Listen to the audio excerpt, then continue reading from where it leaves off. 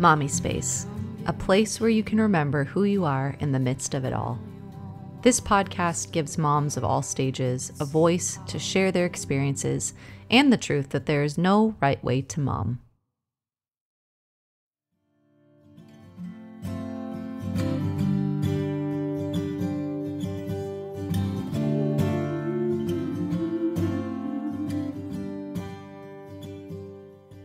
Welcome back to Mommispace. This is Bree, and today I'm here with Aly Roth. Welcome to the show, Aly. Thank you for having me. Yes. Actually, Aly and I go back quite a while.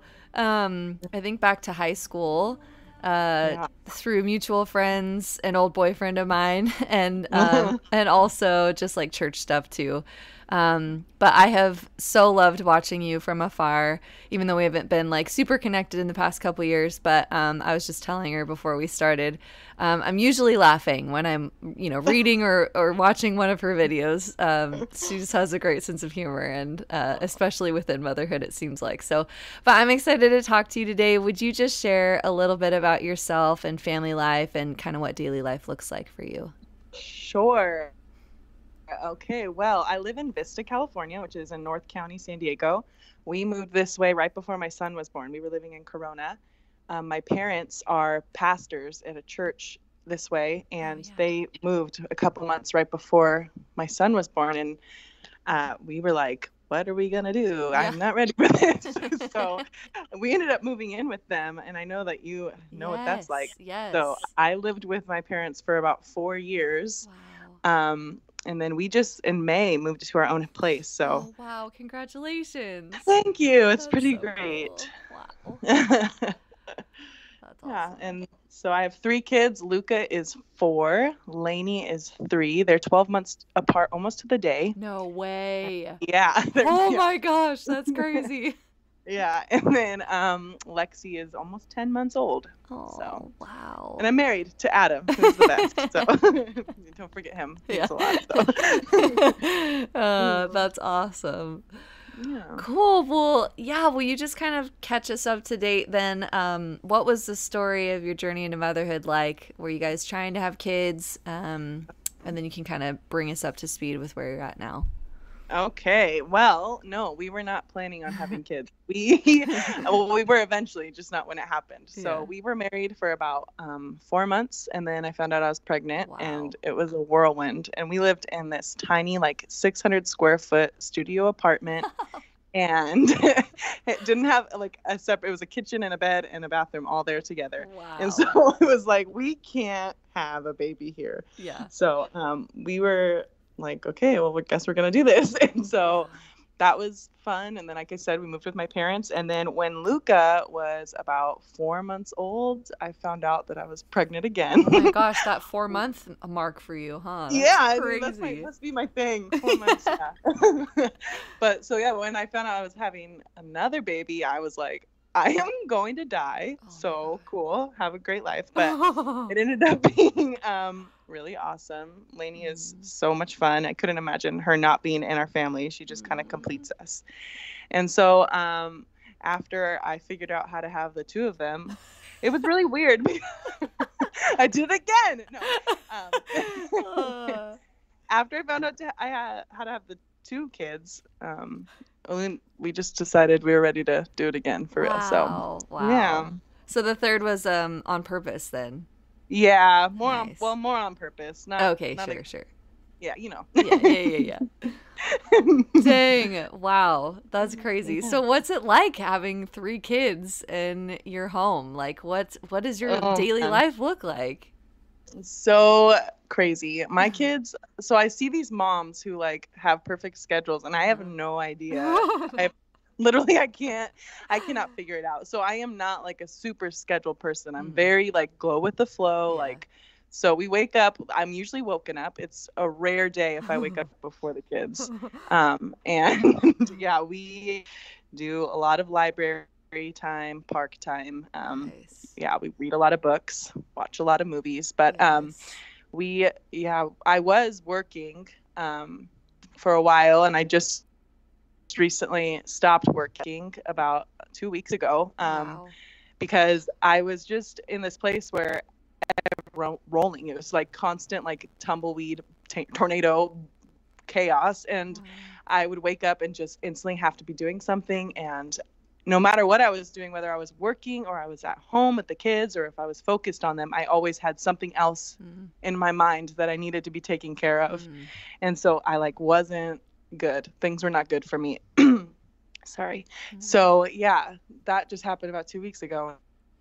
And that's where I've been. So now I quit my job and I'm fully focused on the kids, which is actually just as crazy. But yeah. How does that happen, right? When you take one thing away, it's like, wait, I thought it was going to be like so much more easy, right? But yeah, they just like no. So they came up to speed with me. Yeah. Like, oh, you have more time here. Yeah.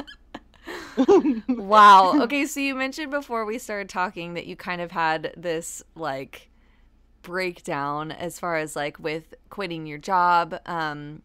If you're comfortable, would you kind of share like what your life has been like and what does that mean to you? Like what was that process like? Because I know there are probably a lot of mamas who can relate to like coming to this breaking point and needing to make some changes, but not really knowing like how to take that step forward or whatever. But yeah. So yeah, it just was kind of like in my brain, like I had two different people almost fighting for my attention. There was motherhood me and there was working me. And I'm the type of person who wants to do everything. If we're going to do something, I'm full in no matter what. Like I'm there. I'm excited and I'm there. And when you have kids, you kind of can't be that person. You have to be partly always focused on them and you don't really have a choice. And so I was doing graphic design for my church and I was just very focused. And there's a lot of things when you're in ministry. I mean, you know how ministry is that you just say yes because, it's good. It's good things. It's not like a nagging boss. It's like, I'm working for Jesus. I want to do it well. And it was just really hard time because I was very, very exhausted. My brain was fried. I wasn't, like I said, focused on anything. I was constantly distracted. And I had this really long talk with Adam just about where I was. And I was very low. I felt very depressed, very like, I can't do it. Like I might as well not do anything because no matter what I do, I'm going to let someone down. I'm going to be failing at something. And he kept telling me probably for months, just maybe you should quit your job. And I was like, I can't. They need me so much, And not to mention that I work for my dad. So I said he's a pastor. So not only is it like I have to quit, but I have to go to my dad and say, I can't anymore, which was adding an extra layer of just difficulty to it. Because I didn't, especially being a pastor's kid, you just see a side of pastors that other people don't really see. And so, I ended up having a conversation and I just wept and bawled like a baby the whole time.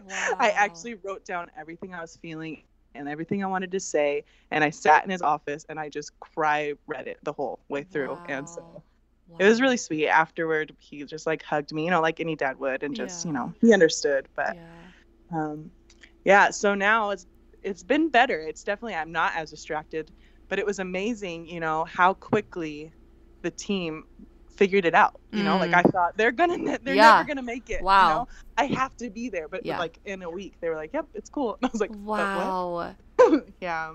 That's so cool. I mean, I can't relate fully, but I recently just stepped down from some ministry stuff too, and it is crazy. Like because it is, it's for a good purpose, right? Like, and it's not stuff that you don't like typically. Like for me, it was getting to do worship and like singing and playing guitar. Like I love that. Totally. But when it's not the right timing, like it doesn't matter how much you love it. Like it's gonna add pressure and it's gonna feel like work, But I really love your perspective. Just I didn't realize it was for your dad. Like that would be totally like another level. But like how brave that you were like felt like man, like that's incredible. Dang. Yeah. So it's been good. It's been really good. I also I've led worship there for the past 4 years too. Wow, and so yeah, they ended up like probably a couple months ago, they found another worship director, which was great. And he's awesome. And I love him. And I so cool. serve with him still sometimes. But even that pressure was taken off a couple months ago. And still I was like, yeah, I can't. Yeah. I can't. So it's been great though to be able to be focused. You know, I just know that the kids are at this age, you know, where they need a mom and they need someone. And I was like, well, anyone, clearly, as I told you, anyone can do that job at church, but nobody's going to be able to be their mom. That's my job. Yes. You know, so I want to do that well. So, well, I had someone recently like share with me, because, you know, I posted something a while back on the Mommispace Instagram about like, it feels weird, like not going to church this morning. Like, I feel like I'm doing something wrong. And she like texted me and very sweetly reminded me, like, she will only be this age one time.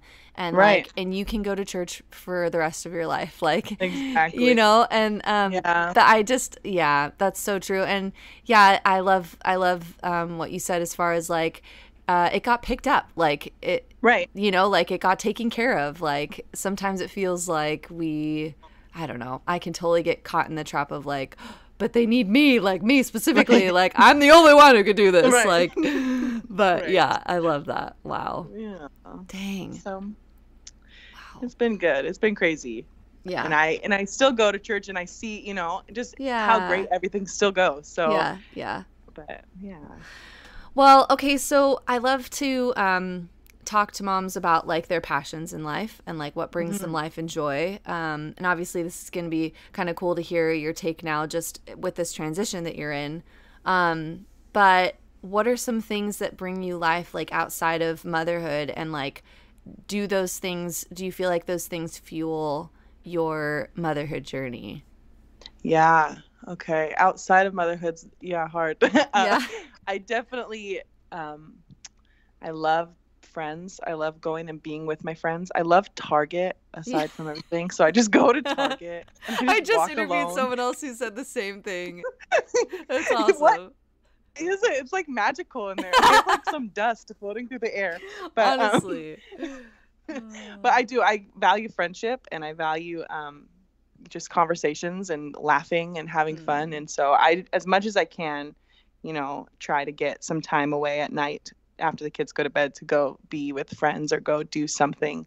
It doesn't always happen, but I definitely couldn't do motherhood without like that sense of community and that sense of like people who understand me. So that's probably one. And then I love writing music. I haven't written music for a long time, but I recently just set up my keyboard in my front room again and been trying to play more and write some songs. But yeah, I do a lot of crazy things. So awesome.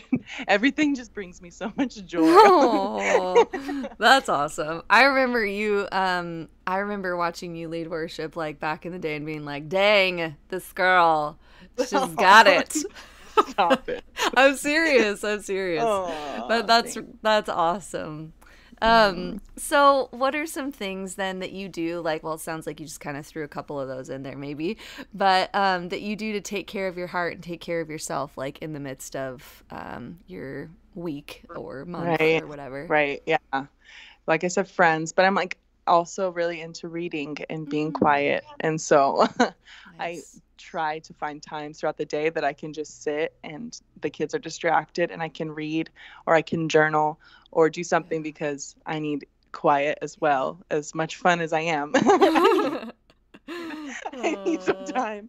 I need peace. Yes. So I try to read, try to write, try to learn. I love learning and I love like teaching, and I don't feel like I can be a good teacher if I'm not a good learner. So I'm always trying to fill my brain with newness. So yeah. What are some things that you're reading right now that that are kind of fueling those things for you?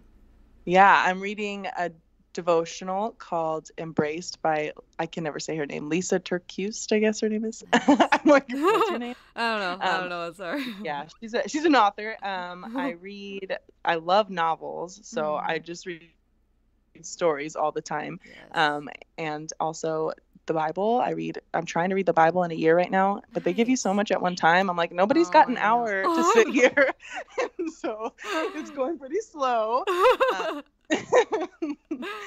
So yeah, that, just a lot of different books. I try to Yeah. keep it all. Yeah. That's nice. That's nice to have Yeah. it like peppered different genres. Like, Yes. yeah, I feel you. That's awesome. Okay, so have you experienced mom guilt in your walk so far? And if Oh so, yeah. Oh how yeah. do you overcome it? Oh man. Yeah. Talk about mom guilt. That was like the whole thing that just happened to me was all mom guilt. And Wow. anything, like it could be anything. Just I'm, I feel guilty if I don't let the kids sleep in my bed. I feel guilty if I leave the door, or I mean, sorry, if I don't shut, I'm saying it wrong. If I have to shut the door to go to the bathroom, I Oh feel my like gosh. they need Wow. me, Yeah. stuff like Yep. that. Totally. I when Luca was born, I like told myself inside, I don't know why, that whenever he needed me or whenever he called me, I was gonna go and I was gonna be there. So like Wow. in the middle of the night, if he wants me, I'm gonna, and now he's 4 and he has this habit. So Yeah. there's been Yeah. a lot of guilt, and I find myself, no matter what the thing is, just blaming myself and feeling like it's all my fault. And what's gotten me through those moments is realizing that yes, I'm their mom, but at the same time, I'm just a human. I'm only, one person. I'm honestly can say without a doubt, I'm doing my very best. And just accepting that life is just what it is. And every day is just a day, and there's always tomorrow. Yeah. And the more times that I can take hold of bad moments and bad days and turn them around and realize it doesn't make a bad life, it just is a moment, Yeah, that's so and good. makes things better. So, and just letting myself off the hook, like I said, just realizing, I'm just one person. Yeah. I can't do it all. And my kids shouldn't need only me. So that's good. yeah. It's really good. Thanks. One question, side note, are you feeling guilty for being in the garage right now? No. The guilt wears off from about 6 to 8 when it's like bedtime. I'm like, I don't care about it. Yeah. No. That's so funny. There is totally a switch. I've felt that too. Like, oh, sorry, kid. Like, yeah. After I get my little 2-minute break for bedtime, I'm like, oh, those kids are the best. Yeah, for so sure. Much. Like as you're falling asleep, like scrolling through old pictures and videos. Exactly. Like, oh, man. Stalking myself on Instagram. Just like, oh, remember. Yeah. That's great. Okay, so when you hear the word legacy, what comes to mind for you, and what is the legacy that you want to leave for your children? So instantly I thought about my parents. They just on Monday celebrated their 30th anniversary. Wow. And yeah, it's pretty great. They've been pastors my entire life. Wow. They pour into everybody, they are constantly giving. And when I think about them and I think about how they've always worked as a team and how, they raised me and I'm pretty great. No, but they did a pretty good job with me. No, that I want to be like that. Like I want to be someone that people in the community and around me can come to and know that I care about them, like genuinely. I want my kids to know that they can always come to me. I had a pretty great childhood, and I'm very thankful for that because I know a lot of people don't get what I had. And I don't want to take that for granted. And I want to be that type of person. I want me and Adam to have the teamwork and the closeness that they had. And that's what I think about first. And just, I want to be like, I want to be someone that my kids look up to and say, I want to be like them. So, so wow, yeah. That's so cool. And how sweet that you like that the first thing you think of is your parents. Like that's a huge deal. Like you said, like there's not many people who like think that automatically, and I just think that's so special. Okay, so I have kind of a random question that just kind of came to mind, but I'm always like so impressed by the way that you I don't know, obviously like I'm seeing you through the social media window, right? But I love how you love your husband and the things that you say and the way that you like uplift him, like even on social media.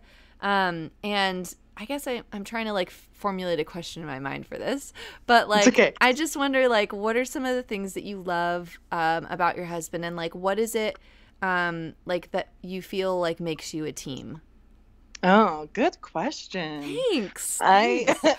That's good formulation right in Thank the you. moment. Um, Uh, I would say he is one of the most consistent, also persistent, but consistent people. He's extremely loyal, hmm. and he's the kind of caring person where he cares about everything like to a fault, to where it's Hmm. almost annoying, you know, where it's like, why do you care so much? But there's such a good part of that where Yeah. I know that he cares about his family. He loves us. Hmm. He is going to do whatever he can to take care of us. And I know that. And maybe he doesn't always like say, I'm always going to take care of you, but his actions show it Hmm. so much. And I mean, I don't know very many, 27-year-old guys with 3 kids that would just be as stable Wow. and as, we've had a crazy marriage already. We're going on Yeah. 6 years, and just like Wow. the amount of stuff that we've gone through together, and the way he's Amazing. stayed strong, and he's been kind of a rock for me, Yeah. um, is, yeah, it's amazing. And so I find times and moments where I can just really let him know, whether it's to his face or whether it's through Hmm. social media, just let him know, like, I noticed what you did today. Hmm. I appreciate it. I know Wow. your life is just as crazy as mine. You go to work every day, but Yeah. I know that when you get home, it's chaos. And I notice you and I appreciate you. And Wow. reminding him that I want to be on his team. Like, I want to Mm. be his teammate. I want to be in this together. I don't want to Yeah. fight. Wow. So that's a long answer, Yes. but No, no, that was perfect. That's actually okay. really sweet. I'm like realizing like more and more as Bobby gets older, like how important it is to be teammates with my spouse. Like, and so it's fun to ask. Like, you're the first person I've asked, but I think I'm gonna ask this Oh, question more. Like, it cool. is because I think it's important. Like, we've only been married 2.5 years, and so we're still working it out. Like, like figuring out each other's quirks still, it feels like. So Right, right. so yeah, I don't know, I'm glad that came to mind for this episode. That's awesome. Yeah, But cool. anyways, I love that. I think that's so beautiful, and it definitely shows. Oh, Yeah. good. Thank you. Yes. Okay, so I'm gonna end with a couple fun questions. Okay. The first would be, do you have a favorite product for yourself or for your kids that you're loving right now? Oh man, I could not live without my minivan. Yeah. I full Get on that on rock my Amazon. minivan. Yeah, go pick it up on, yeah, 2-day shipping. Yeah. Yeah, my minivan's great, and I know a lot of people are like anti minivan, Oh no. but Yeah. All I all could the way. not. I like have a handful of groceries and I use my remote to open all my doors before I get there, and it's just Yes. beautiful. It's beautiful. Oh. And we had one car for our entire time of being What? together until, like, when did we get it? November we got the minivan, and so Wow. yeah, it's like, Get it. maybe yeah. That's a great I wish I had one me that people could actually buy on Amazon. I know. Brandon and I have like talked about getting a minivan. I don't know that Do we need it. it quite yet, but I know. But I Doesn't know. matter. Like, I don't. Who cares how if they look funny? Like, we just Yeah, don't really no. care about that anyways. So, Yeah, definitely gonna the think best. about that in the future. Yeah, it's the best thing You ever. sold me with So the grocery thing and the yeah. yes. That's amazing to me. Yeah. Okay, cool. And then do you guys have a favorite holiday family tradition?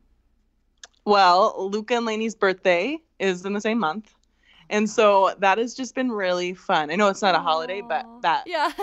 they're it's not a holiday, but it is in our house because it's 2 Yeah. birthday parties at once, and we just go all out, and I try and make it. Aw.